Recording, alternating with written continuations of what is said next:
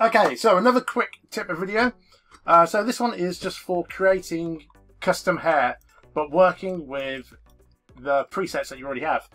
So there's a few little tips that I find that's really quite helpful when trying to use what you've already got and then make something new. So let's say, for example, we've got this hairstyle, but we wanted to make a middle parting and have this kind of even on both sides. So to do this, if we go to the hair, and now we want to convert that to an accessory, we'll make the current shape,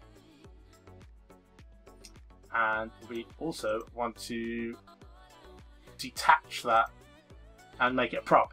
So when working with props, one of the tips and benefits of this is the fact that if you hold down the control button and click and drag, you can quickly multiply, duplicate the model. So that comes in really handy when wanting to move the stuff around. So let's have a look at let's edit this a little bit. So let's go to the hair. We're going to go to the edit mesh, and we're going to get rid of all the parts that we don't need. So like I said, I just want to keep that one side. Let's press shift and drag, that will add to your selection. And let's try and get rid of the bits that we don't need. Actually, let's just grab this here. Okay, and control and click to get rid of that one. Get rid of that as well. And from here, I'm just going to go delete faces. Press OK. And OK, and then I'm going to get rid of these ones as well.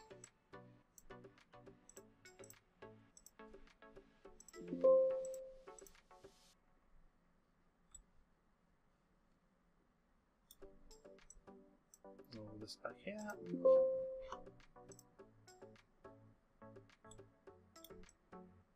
all of this here.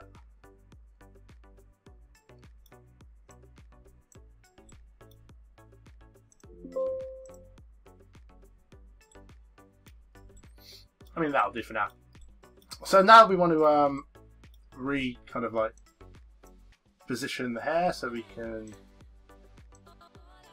use the tools in here to move it around. I did really want to keep the scalp, but I've accidentally deleted it, but it doesn't matter for now for this example.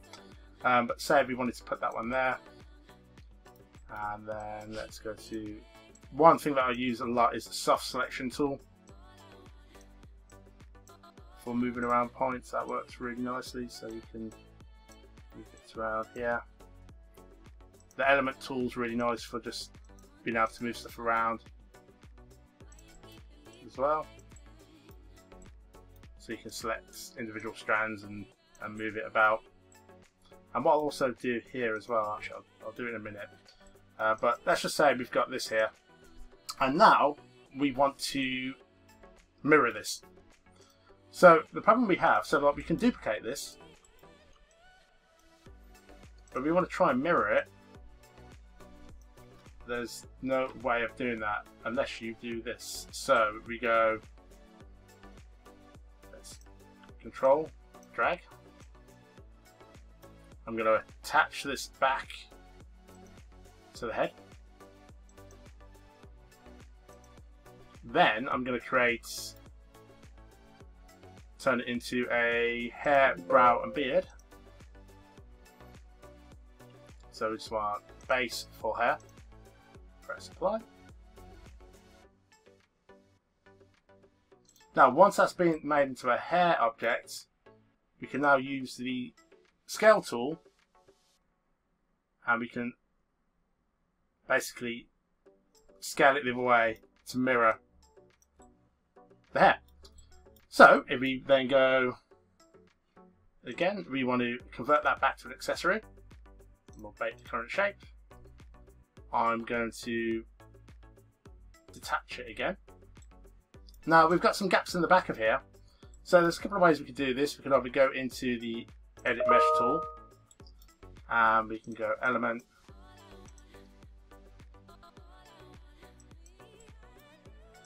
and just grab some bits of the hair and rotate and move it around. But say if you needed some more hair, what we'll do here, let's say if we extract that mesh, that's okay. Okay, so what we want to do is convert this to a sub-item. I'm going to duplicate this hair again. Now this one with the sub-item in.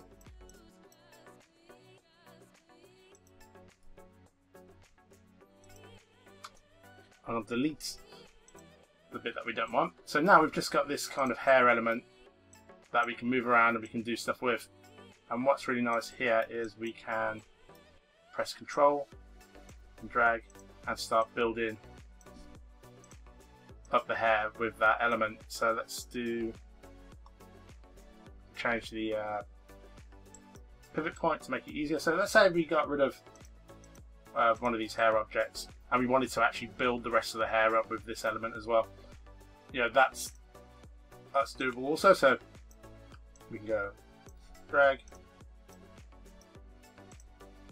and you can see how quickly you can build up a quick base. I mean, I would normally go, once I would do something like this, I'd normally go into ZBrush to then start sculpting and moving things around, but you can do it with the edit tools in here. But, you know, we can scale things, rotate them.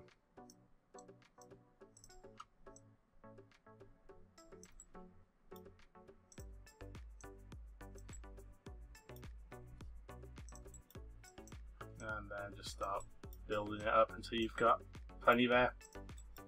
Then moving everything around to where you want it. So it's just a very quick example of how you can do it. Obviously, take a bit more time, you can get a lot better results.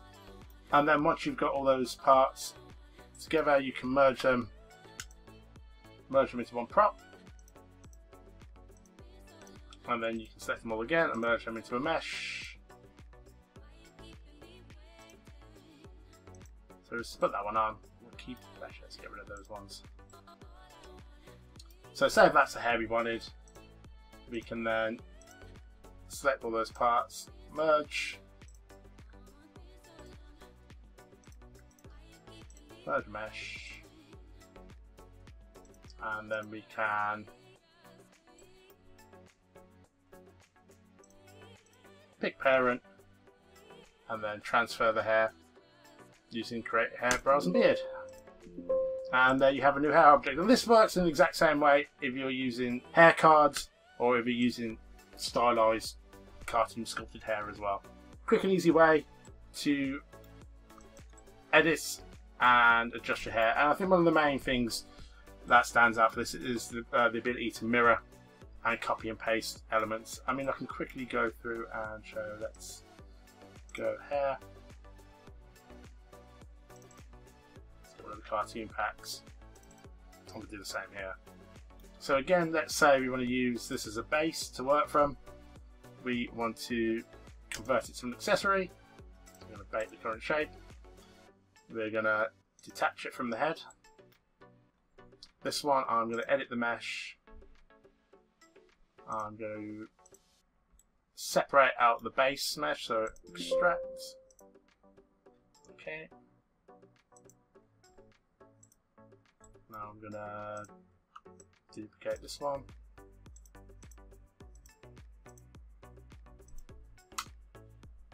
Okay, turn that one into a sub-object so I can delete it. So now we've got the base on a separate object. Again on this one, I'm going to turn the base into a sub-object. Delete that one. So now we've just got the hair available, and now I'm going to move this hair around and just create another kind of center parting style. So let's put that one like that, and we're going to go duplicate again. I want to mirror this, so I'm going to pick parent, create hair,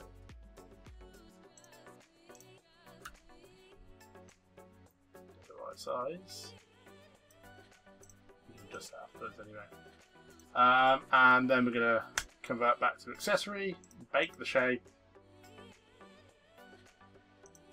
detach it. Actually, we keep it. Then in here we can edit the mesh.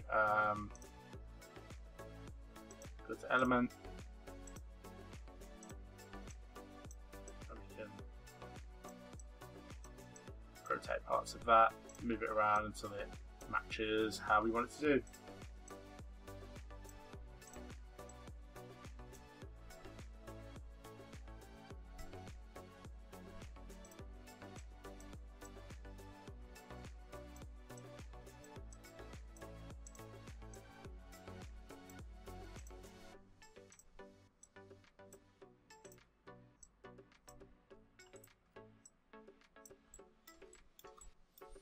And just for those of you who have ZBrush, I will show you how what I would do in ZBrush at this point as well. So let's merge props. I need to merge them actually. I'm just going to go. Actually, I will merge the two top hair bits.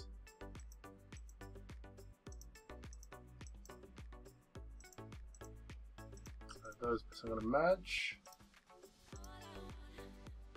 I'm going to keep the hair base separate, and now I'm going to attach that to the head,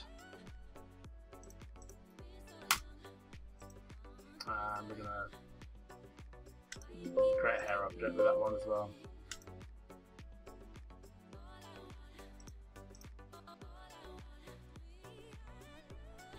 So it looks like I think it had to merge it all together anyway. For it to become a hair object. So now I'm going to take this, let's do remove all, and I'm going to send it to ZBrush. So in ZBrush we're going to go to the layer with the hair, which is here. After this I would mainly be using the move topology tool. You'll see that the one side is flipped, so what we need to do here is go to display properties and put a double, I'll show double-sided polys. And if you go, move topology, and X for mirror, and it will start just moving it into place. Actually, I'm going to turn the mirror off so I can. It's better. So actually, let's make it more of a side parting.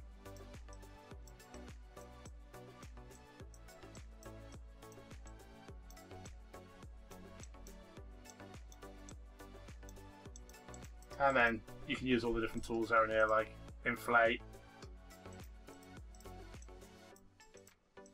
to change shapes, move around, pinch, and all that type of stuff. So we can just tidy up the placements of where the hair is here a little bit better. And again, this can be done with the hair cards as well. And that'll do, and send it back. Go Z. So you can see the placements been changed, and then you can go in and change the textures as well. So I'm planning on making more of these quick tip videos, so if there's anything that you actually would like me to show or explain, please let me know and I'll make a video on it.